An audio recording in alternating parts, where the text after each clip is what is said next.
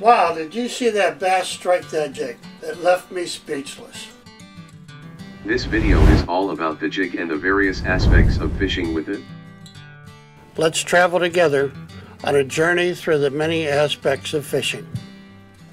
Welcome to Fishing and More with Tom, and I'm Tom. Today we're on a mission to land a big bass that will make our jaws drop using jigs. Fishing for bass can be challenging, especially in tough conditions. You'll be facing obstacles like murky water and changing weather. You have to be determined to come out on top.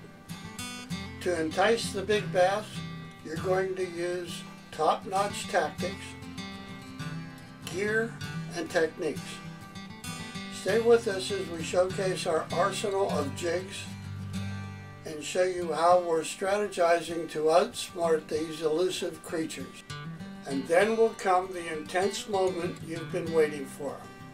Watch as the bass strikes the jig with incredible force, creating an adrenaline-filled scene that will keep you on the edge of your seat. What a catch! Reflecting on the excitement of this moment, you'll be thrilled to share the strategies that worked and the joy of overcoming the challenge. It's moments like these that make fishing truly unforgettable. To those of you that have been fishing with jigs for years, thank you for checking out our channel. It's hoped that in a couple minutes you won't be saying, "I know all that," and change the channel. No pun intended. We would appreciate your comments, expertise on the matter, and guidance for others that are just learning to fish a jig. Besides, by providing a comment or two, makes you eligible to possibly win a few of our jigs. The jigs featured in this video are available on our website. I'm the Grand Wizard of Jig Fishing, and we're here to provide an insight as to what we'll be talking about in this, the second part of our All About the Jig video series. Referencing your gear and techniques, we should first talk about jigs. They are designed to be dropped or jerked up and down in the water to mimic the motion of injured prey. To start things off, we have some topics of discussion that need to be addressed. What weight jig is the best to use? Does the mood of the fish determine the weight? Powder paint jig heads to catch more fish. What do I look for when that large fish hits? What does it feel like when a fish hits my jig? What is the best size jig to use?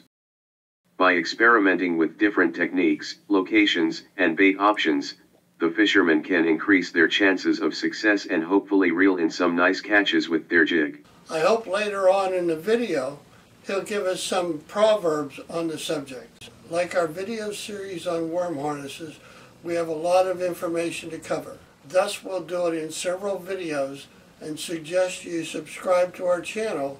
That way you'll be aware of additional videos as they are produced and uploaded to YouTube.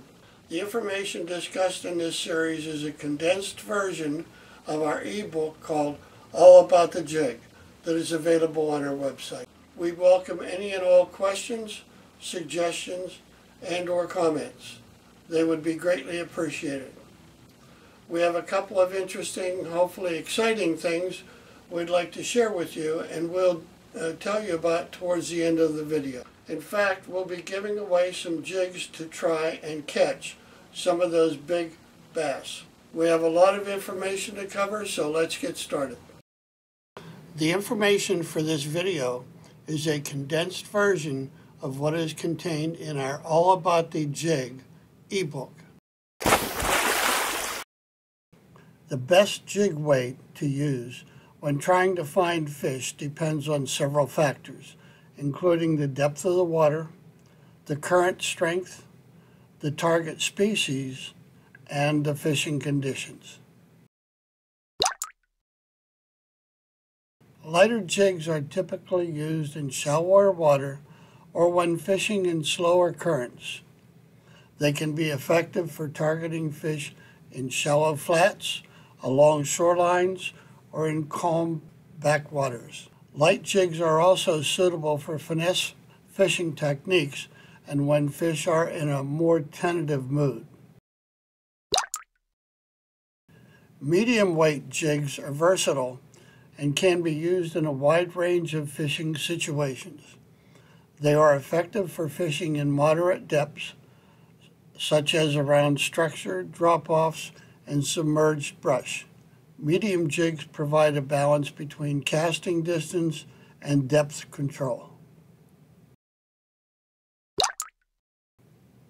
Heavy jigs are ideal for fishing in deeper water or in strong currents where you need to get your lure down quickly and maintain contact with the bottom. They are commonly used when targeting deep water species or when fishing from boats in offshore environments. Some jigs are designed with interchangeable weights, allowing anglers to adjust the jig weight based on fishing conditions. This versatility can be beneficial when fishing in areas with changing depths and currents. When trying to find fish, it's often a good idea to start with a medium weight jig and adjust the weight as needed based on your observations and the behavior of the fish. Experimentation and adaptation are key to finding the optimal jig weight for a particular fishing situation. Yes, the mood of the fish can influence the weight of the jig that you should be using. Fish can exhibit different behaviors and feeding habits based on factors such as water temperature, weather conditions, water clarity, and fishing pressure. When fish are actively feeding in an aggressive mood, they may be more willing to chase and strike a faster moving jig. In this case, using a lighter jig may be effective as it allows a more finesse presentation and can mimic the behavior of injured or fleeing prey. Fish that are in a neutral mood may be less responsive to fast-moving lures, but can still be enticed to strike with the right presentation. Using a medium weight jig can provide a balance, offering a natural presentation and covering water efficiently. When fish are in a finicky or lethargic mood, such as during cold fronts or in heavily pressured waters, they may require a slower, more subtle presentation to trigger a strike. In these situations, using a heavier jig can help you get the lure down to the fish quickly and maintain contact with the bottom where they may be holding. It's essential to pay attention to the behavior of the fish and adapt your jig weight accordingly. If you're not getting bites with your current setup, try adjusting the jig weight, size, color, or presentation style until you find what works best for the mood of the fish on that particular day.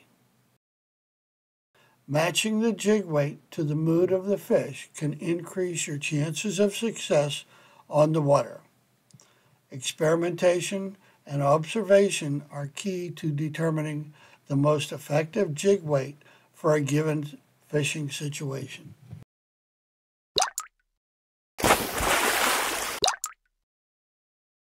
Painting a fishing jig using powder paint is a process that involves coating the jig with a powder paint and then heating it to melt and fuse it to the jig. The jig is then cooled and the process is complete. To take it a step further, you can add an eye or a bucktail. The final product will be a durable, long-lasting finish that is resistant to chipping and peeling. Selecting a color of powder paint for a fishing jig can depend on a number of factors. It includes the species of fish you are targeting, water and weather conditions, even the time of day.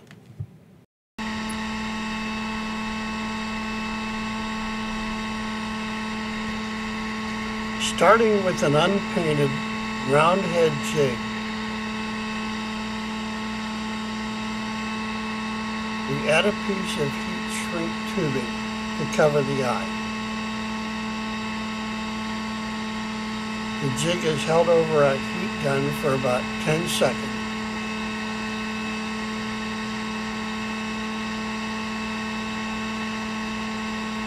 And then briefly dipped in Junebug green flake powder paint, returning it to the heat gun momentarily.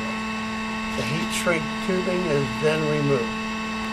To complete the process, we then bake it in the toaster oven.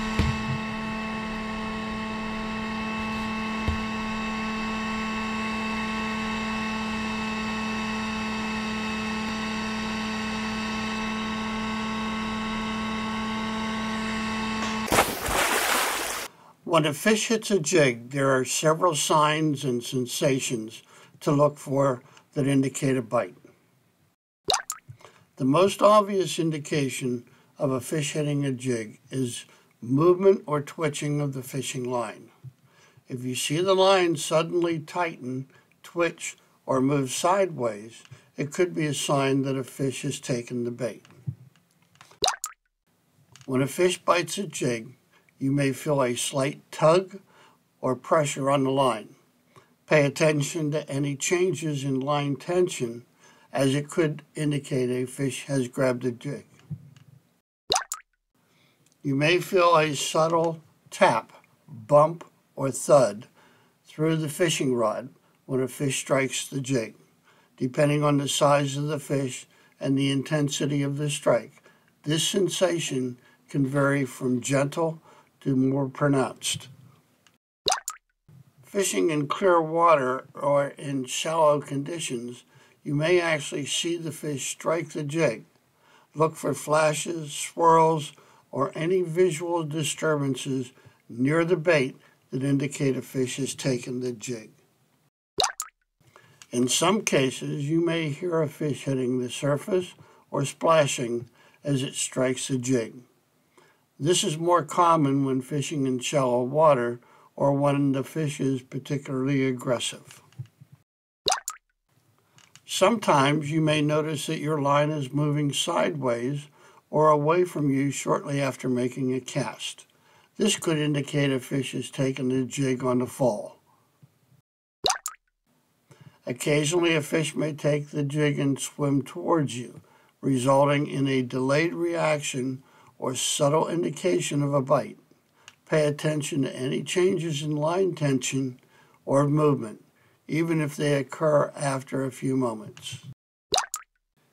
If you're retrieving the jig and suddenly feel resistance or the jig stops moving, it could be a sign that a fish has grabbed the bait and is holding on to it.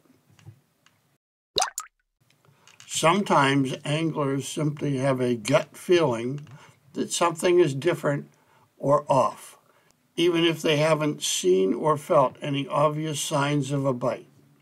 Trust your instincts and be ready to set the hook if you suspect a fish has taken the jig. It is essential to remain attentive and observant when fishing with a jig, as bites can vary in intensity and presentation. By paying attention to these signs and sensations, you can increase your chances of detecting and responding to a fish strike effectively. When a fish hits a jig, you may feel various sensations through your rod and line.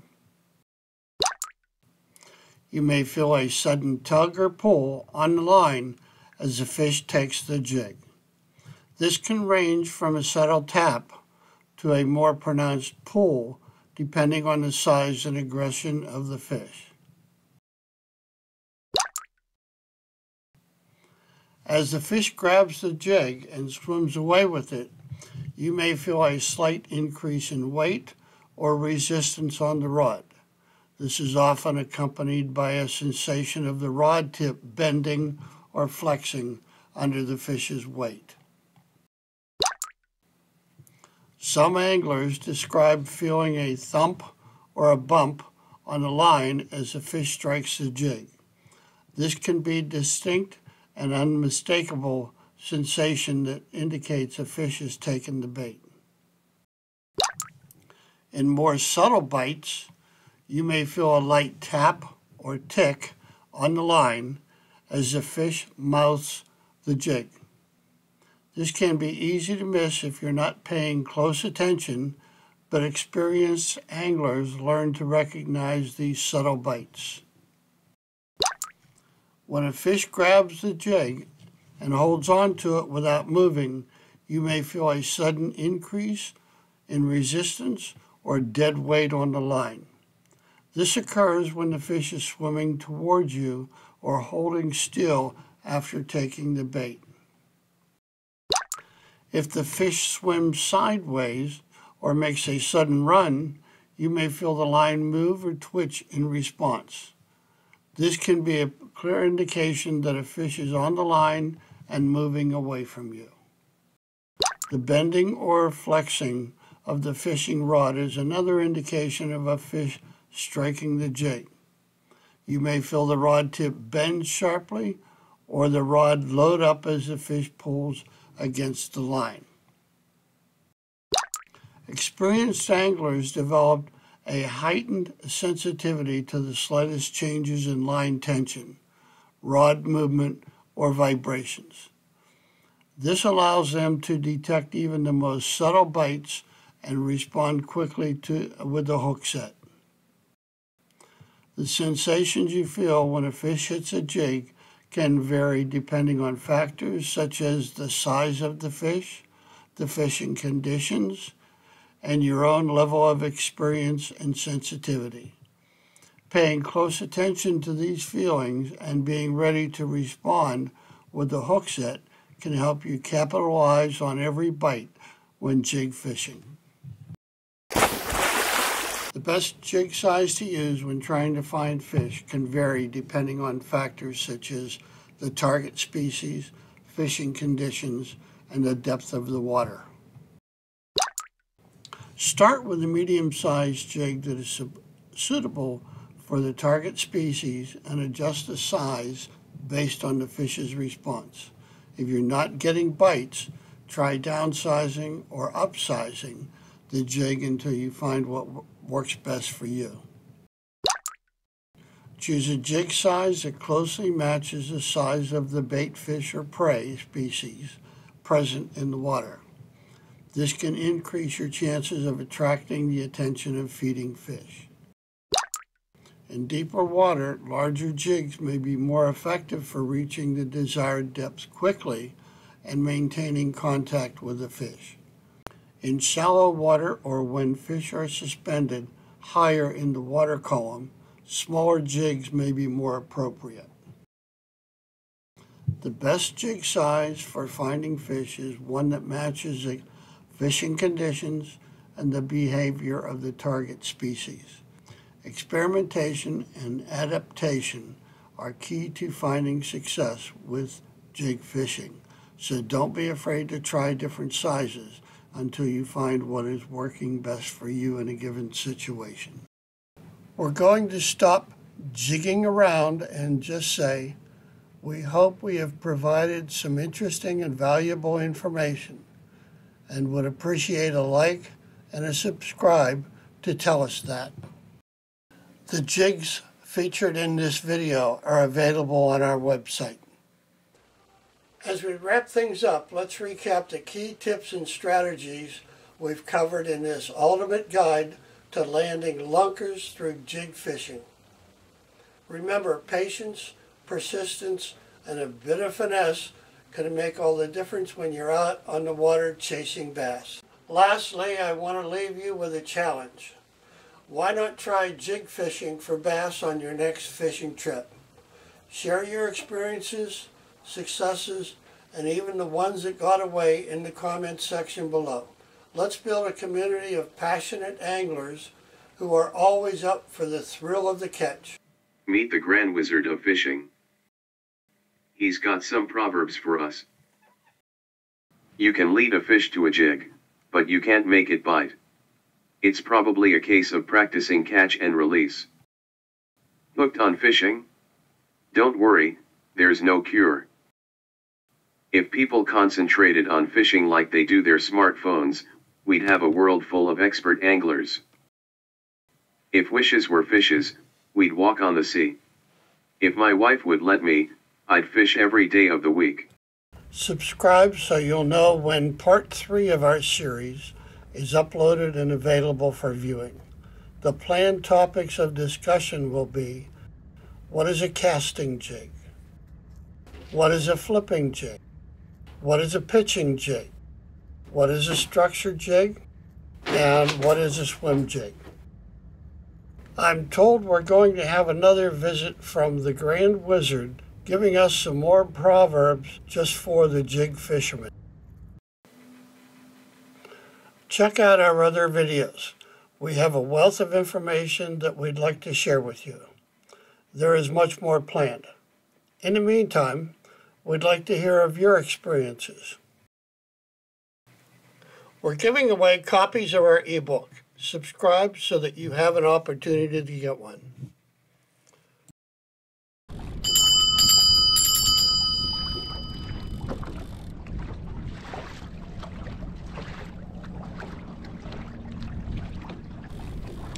Once again, thank you for your visit. Hopefully the information provided will be of value and help you catch more fish. Please be respectful of water and weather. Now let's go fishing.